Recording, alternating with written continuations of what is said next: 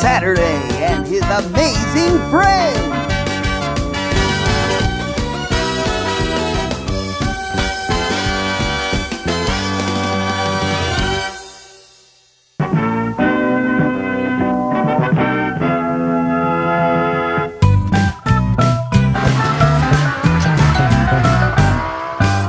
Salutations, cartoon kinsmen, and welcome back to another badly edited cartoon hosted by some old guy who's nowhere near as funny as he thinks he is, at least according to my comments. It's Saturday and his amazing friends, and we have a special treat for you today. A cartoon that asks the question, what do you do when the network mandates that you create a cartoon about an inanimate cube that happens to be the trendiest thing in years? A multicolored puzzle that, while popular and in the hands of every kid and adult in the country, isn't exactly the kind of thing to build a half-hour show around. Apparently, you inhale a pound of booger sugar and then go about making that cube an all-powerful god, and then have it become the demagogue of a small cult of children. That's what was pooped out into our Saturday morning cereal in 1983, and the winner of the recent viewer poll. Rubick, the Amazing Cube. Seriously, what is wrong with you people? In this iteration, the Rubik's Cube is some kind of, demonic entity that can only emerge when the cube is solved. Where have I heard that one before? You opened it. We came. It wasn't just shameless exploitation in the name of capitalism. At least 1% of it wasn't.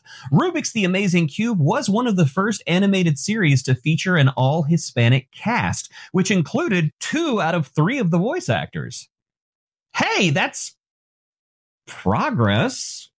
What's more, Rubick was voiced by Horshack from Welcome Back, Kotter. What does this mean for this cartoon series' place in history? Absolutely nothing, but it's cool to know. But enough of this introduction, because I know what you all came here to see. So let's take a look at Rubick, the Amazing Cube. The introduction of this show has a quick rundown of the premise. There's this evil guy in a horse and buggy for some reason, even though this takes place in the 1980s, and nobody in the 1980s was driving a horse and buggy, unless you're Amish, so I'm just going to assume this guy was an evil Amish wizard. I say that because it kind of makes me laugh on the inside, and, well, I know the Amish aren't going to leave a comment telling me how offended they are. Rubick falls out of the back of this carriage and is picked up by the Rodriguez kids, Carlos, Lisa, and Reynaldo, who, having way more patience than I did during the 1980s, solve him. We have such sights to show you. And then they escape the evil Amish wizard before he can turn them into exquisitely crafted wood furniture. Hey, I gotta get all my Amish jokes out of my system now because the evil Amish guy isn't around in today's episode. Honestly, I'm not even sure if he showed up again in this series at all. Which is a shame because, he probably went home and told his friends and family that he found a talking Rubik's Cube, and they're all like, "What's a Rubik's Cube, Seamus? Have you been sinning again?" Also, take a look at Rubick's cute little face, his squeaky voice, and the image of kids flying across the moon, and tell me what other movie inspired this animated series. That's right, Mac and Me. Hello, my name is Rubick. We'll return after these messages.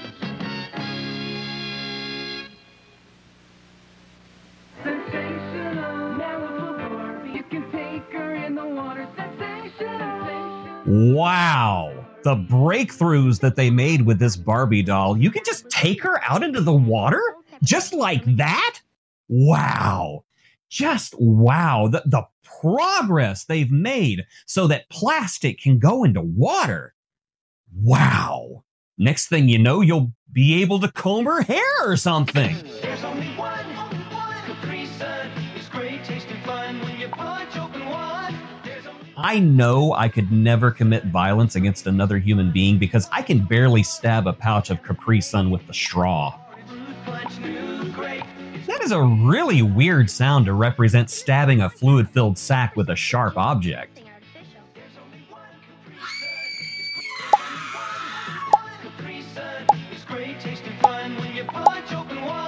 They should make gallon-sized Capri Suns for adults. Why aren't they already researching the logistics of this? Get on it, Kraft. Yep, Capri Sun is owned by Kraft. Now you know.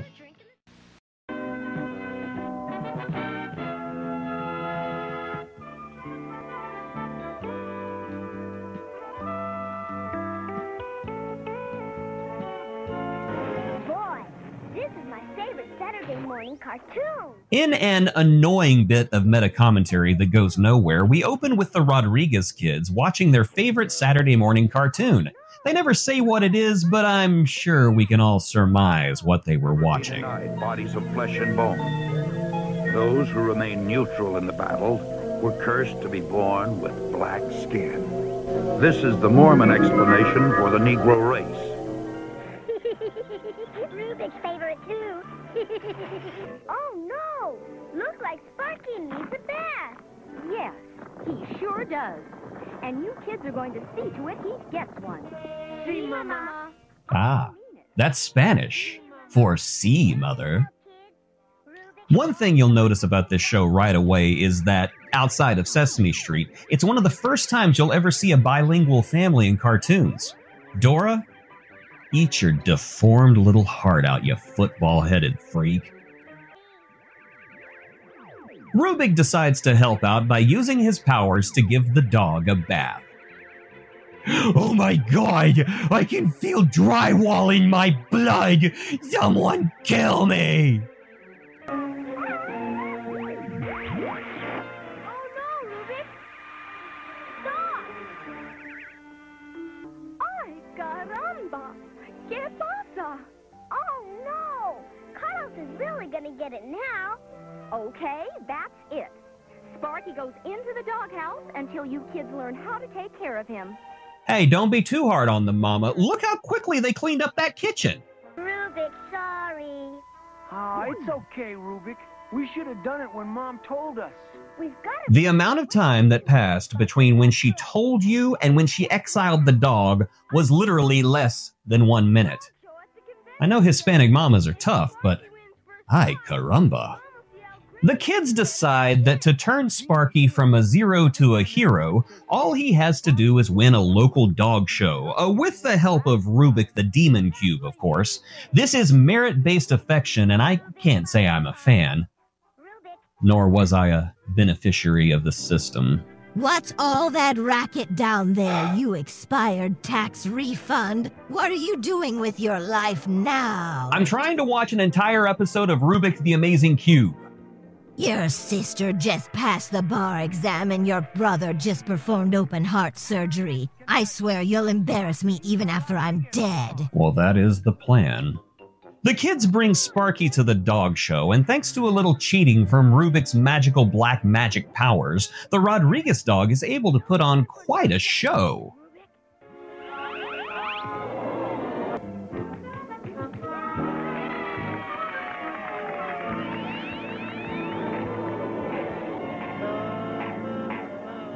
So that wire was up there the whole time?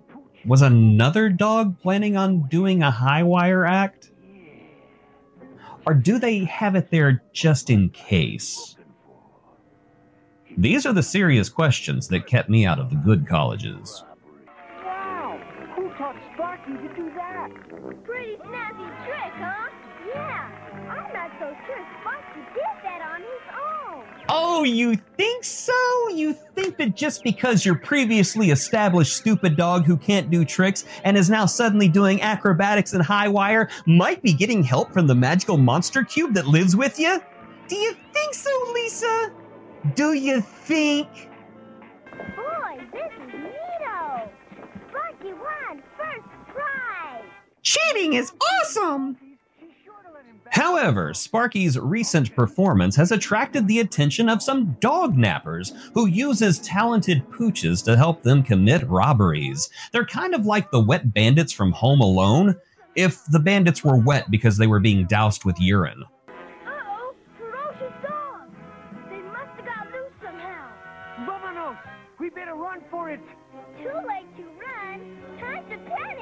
Yeah, it's too bad we don't have a magical devil cube to save us. This looks like a job for Rubick. The power, it burns! Rubick infects Sparky with the ancient spirits of evil, and the beloved family dog confronts the attack mutts. But in the kerfluffle, Rubick is knocked out of Carlos' hands, which is odd because Rubick can fly, and he falls on the ground hard enough to scramble him up in a way that never actually happens to Rubik's Cubes in real life. You see, a lot like the South of the 1960s, Rubick's powers only work when the colors are separated. And when he is depowered, the kids must race against time to solve him so that he can save the day. This was, of course, all done to remind us stupid kids in the audience that Rubick was a Rubik's Cube. I hate that this show thinks that its audience is this dumb, but here we are watching Rubick in the Amazing Cube in the first place, so yeah. Rubick's colors are misaligned. He's helpless. And so is Sparky. You know what could help? Try picking up the cube and solve it instead of telling us what we can see is going on. While the kids are realigning Rubick, Sparky is kidnapped all because Lisa is slow solving the cube. Those guys pushed that Sparky. Thanks to Lisa. Give me time. Give me time. I'm Boys, get off her back. At least she didn't sit there and just talk about fixing Rubick. She jumped into action, and that makes her the MVP of this dumb show so far. We'll tear your soul apart. Back in order, Rubick conjures a Jetsons car, and the kids take off after the dog nappers. For a group of kids who want to keep their magical friend a secret, they sure are doing a terrible job.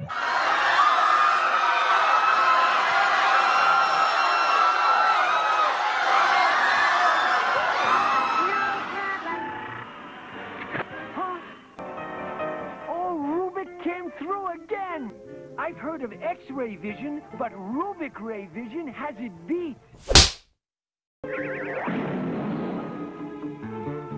You did great, Rubick. We have eternity to know your flesh.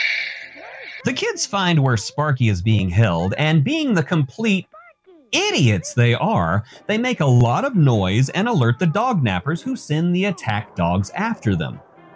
Two things.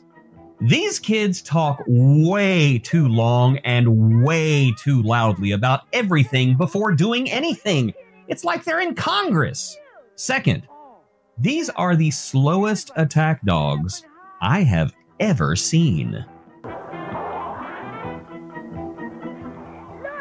this is mean and ugly. Dogs are after us. Second, Rubick. Are you kidding? They chew up his cubes. Oh, yeah. Everybody, split up and hide. These kids gotta explain everything. Can you imagine living life like this? I'm brushing my teeth. I'm reading a book. I'm walking down the hallway to the bathroom. Carlos is cornered and doesn't have a place to hide, and so Rubick turns him into a poodle. This happens right in front of the dog nappers, but they never talk about it. And that's understandable, because if I saw a floating Rubik's Cube turn a kid into a poodle right in front of me, I'd never mention it, and I don't think that my friend would either. Just like that game of Truth or Dare at camp that went too far. Sure. Well, I gotta do what I gotta do. Yeah. Well, that was uncomfortable to watch. Rubick goes to save Sparky, but Sparky treats Rubick the same way ABC treated him after the first 13 episodes. Ah, yes, the demon cube from the hell dimension. I would gladly sacrifice my freedom to see your evil ended. May you never be found by man or beast again, foul goblin. We'll return after these messages. Once upon a rainy day, Jennifer's mom surprised her with something new to play. Oh, it's strawberry shortcake. Strawberry Shortcake Musical Matchups is a video cartridge you buy separately to play on an Atari 2600 video computer system. Your parents hook it up to the TV. When you put the Strawberry Land characters back together again, they put on a dance for you. It's musical, fanciful, and very, very funny. Strawberry Shortcake Musical Matchups video game cartridge is new from Parker Brothers. Video computer system sold separately. Smile, America, say Chuck E. Cheese. You know, all we have to do is change the music and this commercial becomes something else.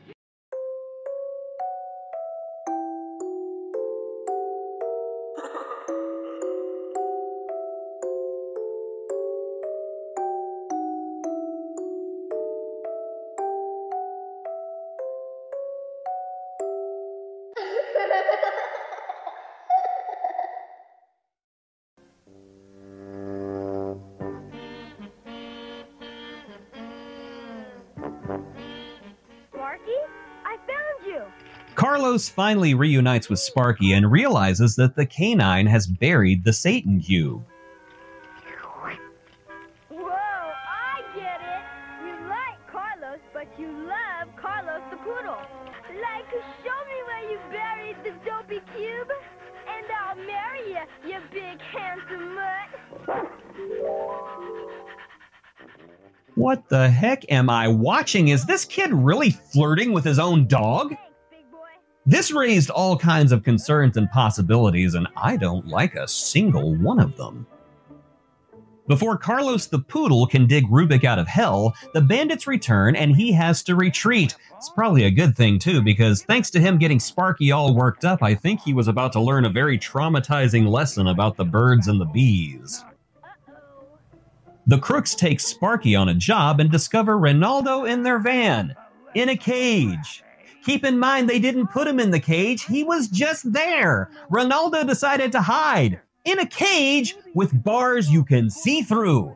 Estos son los niños más estúpidos que he visto en mi vida, which is Spanish for something. What the hell just happened? Carlos, in the meantime, unearths the incubus from the bowels of hell and reanimates him.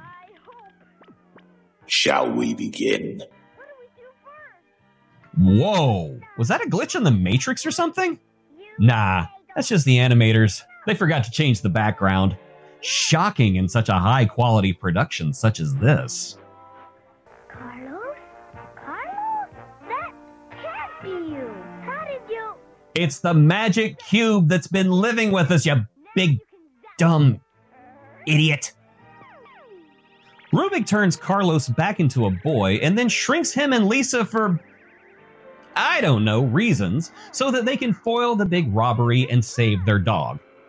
And Ronaldo, if they have time, but let's face it, given the level of intelligence that he's demonstrated so far, he's probably already choked on his own fist by this point. The crooks command Sparky to climb a wall so they can rob a second story, but Sparky is just a stupid, big, dumb, stupid dog who is stupid and can't do it. The crooks decide to train him to be a crook later, and they use the dogs they've already brought along to do the job, so why did they bring Sparky in the first place? They hadn't even attempted to brainwash Sparky into a life of evil at this point, so I guess they just assumed he was already evil and would just roll with it, which is, of course, ridiculous, because there's no way that Sparky would do anything underhanded like steal or lie or cheat to win a dog show. Carlos and Lisa save their idiot brother and useless dog from the van while Rubick deals with the robbers. And your suffering will be legendary, even in hell. Of course, Sparky, sensing great evil and trying to save the souls of the children before the demon can consume them, scrambles Rubick again, and the robbers escape and leave the miniature children at the mercy of the big evil dogs. This, of course, means that it's up to the dumbest Rodriguez child to solve Rubick. Okay, I can suspend my disbelief for a floating, talking, magical cube with infinite power, but I stop at Ronaldo doing anything useful. Oh, I'd enjoy making you bleed. And I'll enjoy making you enjoy it. Look! Rubick catch bad men.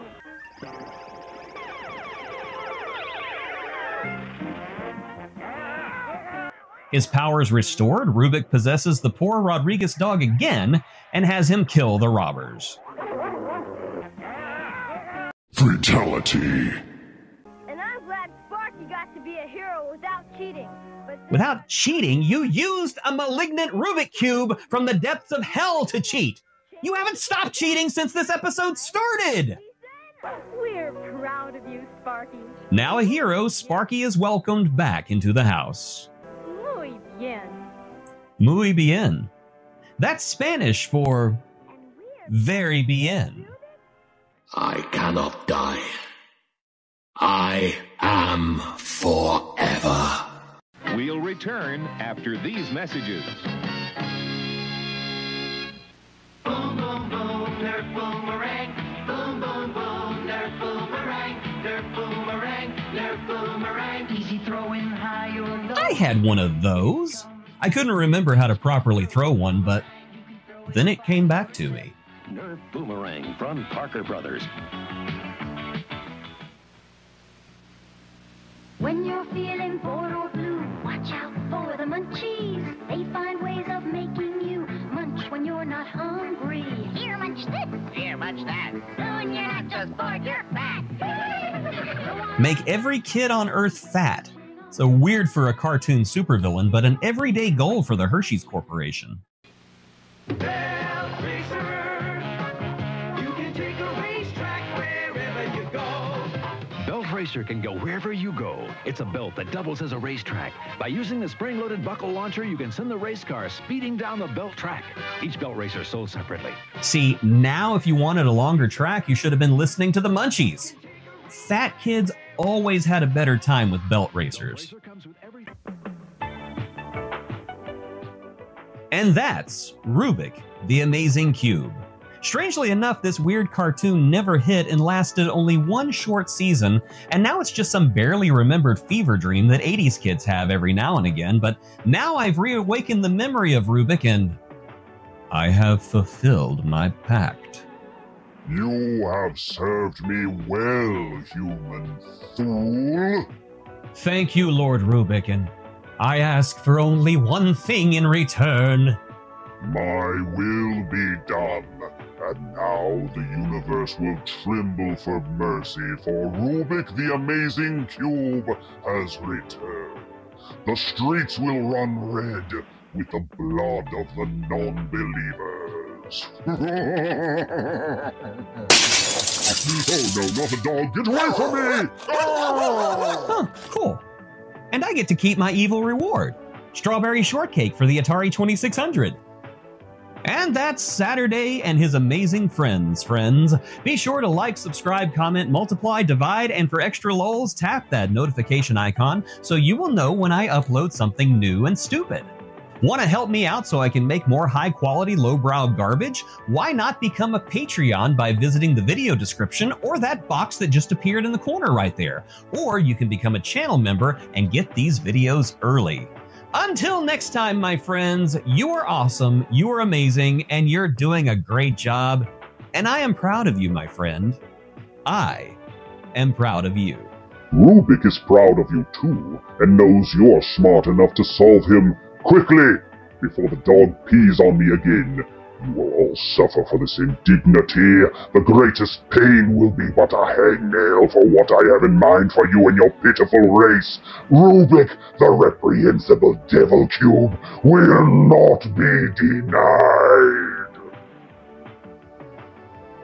Hello? Hello?